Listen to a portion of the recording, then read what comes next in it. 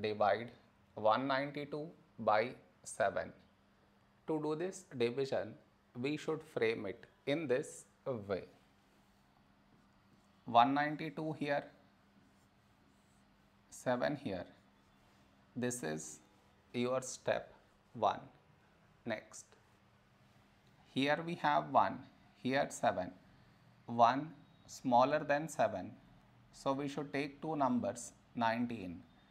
A number close to 19 in 7 table is 7 2's 14.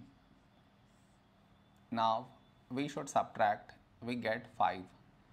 After this, bring down the beside number, so 2 down, so 52. A number close to 52 in 7 table is 7 7's 49. Now we subtract, we get 3. After this, no more numbers to bring it down. So what we do is, we put dot, take 0. So 30.